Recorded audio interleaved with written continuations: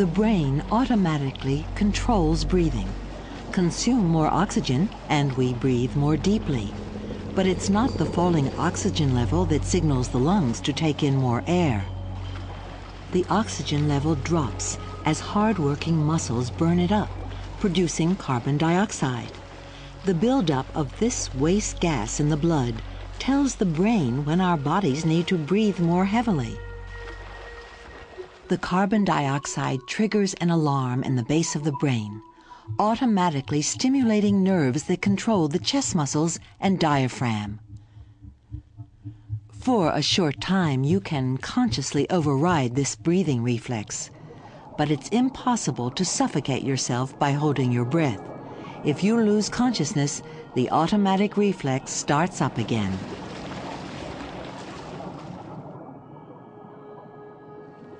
It's human nature to try to extend our natural capabilities.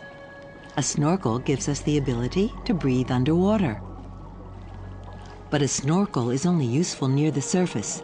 As you dive deeper, the water pressure on the chest increases. It takes more effort to expand the lungs when you breathe in, and the muscles of the chest and diaphragm have only limited power. This scuba diver solves the problem by using a tank of compressed air. It supplies air to her lungs at a pressure that matches the water pressure surrounding her body. With an independent supply like this, she can work at this depth for up to 2 hours. The deeper a person dives, the less time the air supply will last, because of their need to breathe in more air to compensate for the increased water pressure.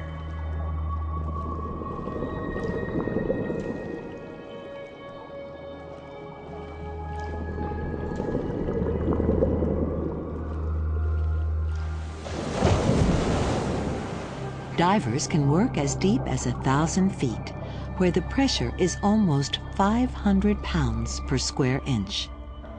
The low pressure at high altitudes causes problems too, due to lack of oxygen. Given enough time, however, we can adapt to living as high as 18,000 feet, where the atmospheric pressure is half that at sea level.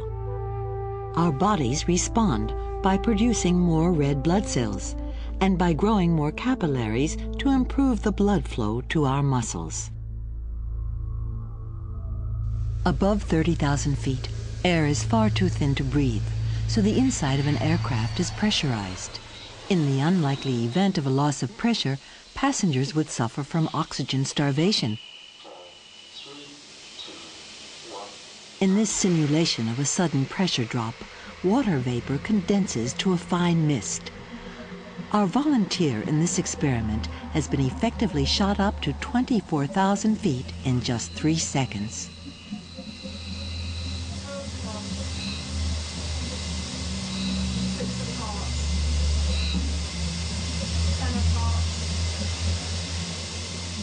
Identifying the numbers on a deck of playing cards tests the volunteer's mental agility.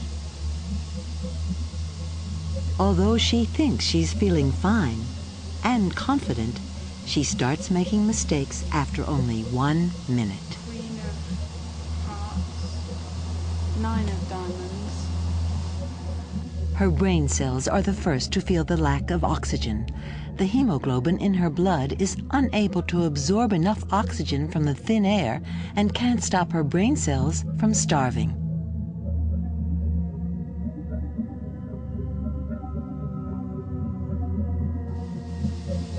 While our logical higher brain is the first to deteriorate, our primitive lower brain sustains breathing and heartbeat as long as possible. Before our volunteer becomes unconscious, she's given the cure, pure oxygen, as she would on a real flight. In this experiment, the room pressure is lowered to simulate how increasing altitude lowers the boiling point of water. At a pressure equivalent to 60,000 feet above sea level, our blood would boil at body temperature. A pressurized suit with its own air supply is essential for survival at such extreme altitudes. especially if the brain has to work fast and make life or death decisions. Space is the ultimate in airlessness. In an almost perfect vacuum, a spacesuit provides all the safety features normally provided by the Earth's atmosphere: a comfortable pressure, abundant oxygen, and chemicals to trap the exhaled carbon dioxide.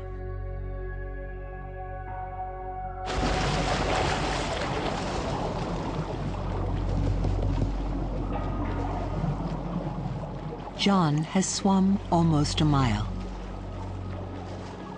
Now he goes into his last turn.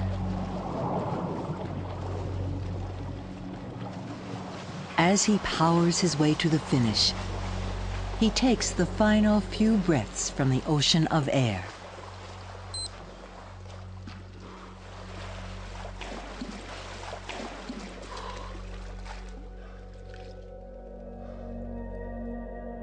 He has stripped the air of its oxygen to burn the fuel for his muscles. Oxygen is an essential part of Earth's thin mantle of air, forever nurturing its fragile cargo in a cycle as old as life itself.